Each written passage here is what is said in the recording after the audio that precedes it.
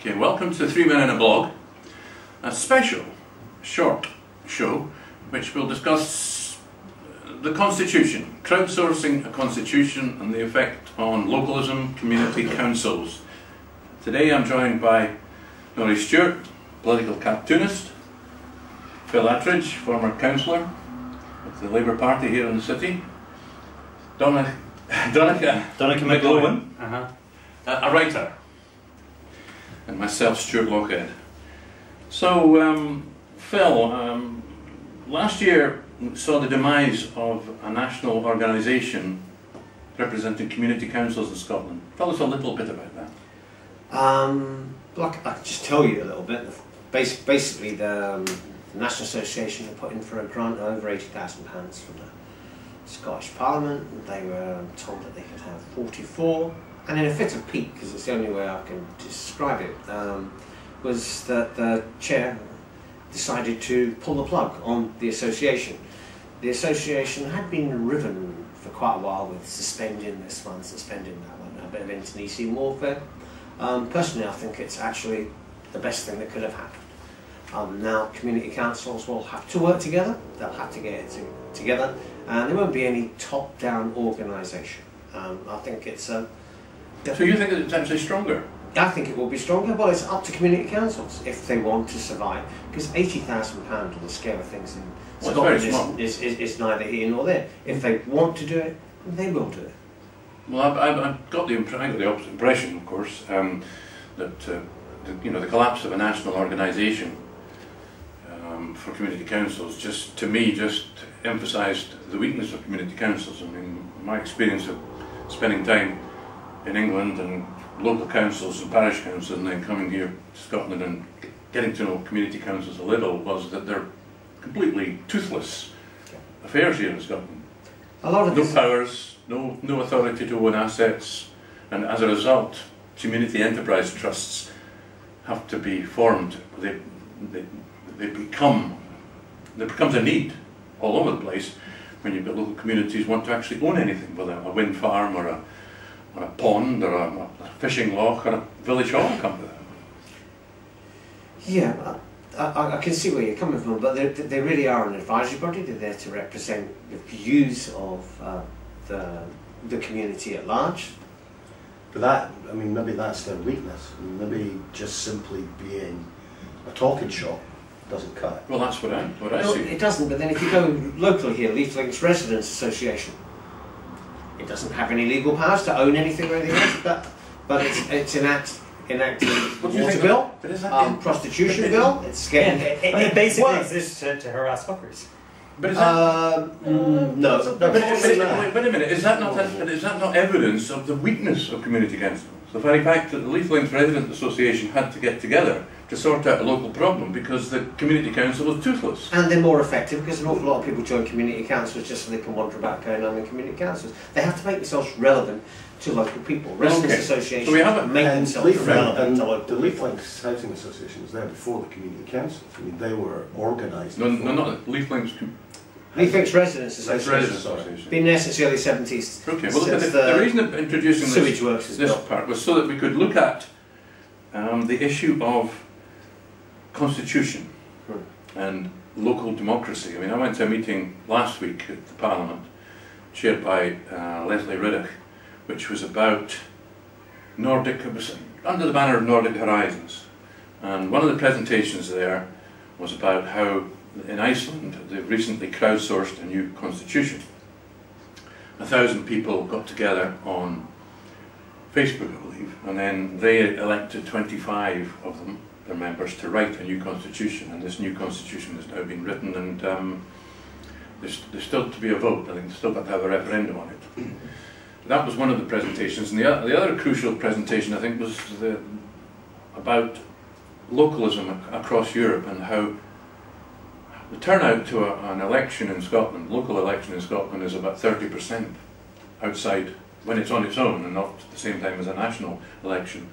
Whereas across Europe, it can be double that, or close to 90% in cantons in Switzerland and in communes in Germany, in France. That's because they teach the kids at school they have civics, You know, but they also teach kids in school civics. They teach them about democracy. They teach them about engaging with it. They teach them what local councils are. Here, a dog dies in the street. It's the council's fault. Anything else, the council's fault. What's the council got to do with it? But also these we're lazy. Elsewhere, almost universally across Europe, the average size of a council area, the population, is somewhere about 20,000 people. The average size of a Scottish council area is 160,000 people. And there's a disconnect between the electorate and the politicians and the council officials. Plus, local councils have very little powers, whereas you get a small council even of 3,000 people in the north of Norway, and they'll be running the local hospital, the local school. I mean, that basically flies in the face of every political party's agenda for cutting out layers of. Well, that's not every political party. That's a right-wing agenda. Well, yeah, I would argue the Labour Party. I would argue the Labour Party would argue. Well, when you said right-wing Labour, I mean, I've been a Labour Party for 30 years. It just, I mean, it did drag them almost kicking and screaming, but not quite. Some of them quite happily way into the right-wing territory. So I mean, post-socialist Labour is definitely one person at a time. If you downsize it, if you like, the decision making, the democratic decision making to that kind of level, you're then automatically doing what everybody pays lip service to. You know, localisation, powering people. They're raising their own taxes, mostly. Which is diametrically opposed to what actually happens. Not in the rest of Europe. No, but here. Okay. They're continually dragging power. Well, is there any into hope? The centre. To come back to the title of this of the topic, I was trying to get it back down to is a constitution and crowdsourcing a constitution. Now, we're looking at a referendum on the independence of Scotland in 2.5 years, and at the moment, what is independence? You know, the definition of how would an independent Scotland be governed? And we haven't got a decision on that yet. In fact, we seem to be a long way. Is there any potential for crowdsourcing a constitution, or between now and a referendum? Any potential? The SNP have written a paper, the Scottish Constitution. Very much. I'm talking very much outside the SNP. Very general. There's an awful lot of other people who are not SNP members who are keen on independence. And is there any potential for a movement outside the SNP to try and wrest control of the future of Scotland away from the elites by crowdsourcing a constitution? Would that motivate people? By crowdsourcing, I take it you mean by getting a lot of people together to demand it, to get a sufficient number of people together to demand it, that it has to be done. And to function as a civic organisation beyond just demanding it. On an Icelandic basis. Because if you're demanding it, yes. Because if you're just demanding it, then you're asking, again, if you just stop at that, you're asking an elite or politicians to do it for you. Mm-hmm. But do you not then fall into the problem that the Calvin Commission had, where the SNP weren't playing their game? If we start looking for a constitution, crowdsourced or otherwise, there's not going to be a huge section that aren't going to vote yes for independence, going to ask why we need it when we've got Westminster. You know, you're liable to end up with quite a one-sided debate. Although I think it has attractions for both sides of the argument, because at least it would clarify what is meant by independence. If you had a constitution, it has a huge attraction for those of us that are looking at independence as a stepping stone to a more democratic, more a beacon of light, socially as Alex Salmon said, fair society. But hang on, those two things are actually mutually exclusive. What you're saying is, you're saying you want democratic, but you're also mandating that it must be socially fair, which obviously is a very specific political agenda. Yeah, but I mean that's what I'm looking for, because I don't think we'll ever get it out of Westminster. No, yes, that's what you're looking for, but why use the word democratic? Because I expect to lose a few votes. I expect to have to make my argument. But you expect to be the socially fair thing, which is basically the left thing, is going to be dominant in Scotland. Well, no, it has been dominant in the past. I'm talking about society, not socially in the sense of socialist. No, you said socially fair. Well, I'm talking about that society spreads the wealth a bit more evenly. Well, that's a very specific political agenda. It's a very specific. I don't think it is. I think no, that, absolutely it is. No, of course it is. I think that's an agenda that you'll find in some very strange places. I think you'll find it in the churches. I think you'll find it in the Tory party in Scotland. Well, why not say socially fair in Germany, in Sweden, in France? Yeah, I mean they're socially fair when you're looking at on the right spectrum. But they're not necessarily democratic. I mean, you were talking about starting from zero with the Constitution, and you're saying that what we want is a democratic, socially fair. Now, you're saying the word socially fair. Maybe you just slipped in there because it plays well to the gallery. But I mean, you realise that to say that it must be, to mandate that it must be socially fair, is actually undemocratic. What happens if people 10 years from now want to have a commercially competitive Scotland, which is exactly the opposite? That's my opinion, and I don't believe that. Well, it's not democratic. Exactly say socially fair. No, I mean I'm stating what I'm looking for. Okay, but no, but what you're looking for is can't exist. It can't be both democratic and mandated to be socially fair. Okay, I think we've spent enough time on socially fair and well, the best example of that, a country that's democratic and completely and utterly socially unfair, is the United States of America. Basically, if you haven't got the money, but year and year again, or every 4 years, people vote for it to be that way, and that is democracy. Now, I'm not saying that American democracy...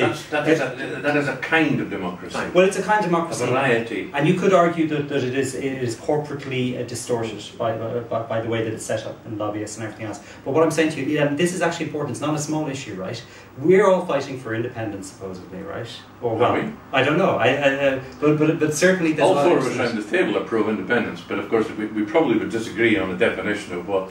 No, but clearly we would. And that's what I'm saying. All I'm saying to you is... In our own heads might be quite different. It's really important to decide, before you start using words like democracy, it's a bit like people giving democracy to Iraq, right? Before you give people democracy, you've got to realise that what is democratically chosen may not be your preferred form of Scotland. But that's my point. I think that's why by having a constitution, writing a constitution, a process, engaging the people, using crowdsourcing in particular, would engage people, would define what we really mean by a democracy for this country. I think that's something that would come after the debate, after the independence referendum. Yeah, I mean, you would set up the fact. I think you would probably set up the fact that after and if we did vote for independence, then there would be looking at the constitution. You're kind of falling into the trap from the English that you've got to get everything sorted out, signed, underlined, before you actually get. And the more you do of all these, well, how many boats you're going to have, how much army you're going to have, what are you going to have, then they'll pull you up every time and you'll end up with no independence. So I'll have to pull you up on that. It's not about the English, it's about the British, or it's about the Whitehall, Westminster elite. Who are very good at this stuff. Yeah, they've been doing this stuff in India, they've been doing this stuff everywhere they pulled out of the They've been quite good, they've been quite good. And listen to your accent, but do you not, 800 years. Yeah, there you go. Yeah. Do you not think that Phil's got a point? That to make it part of the debate before any referendum, I think there's a chunk that you're almost denying immediately, a chunk of the population.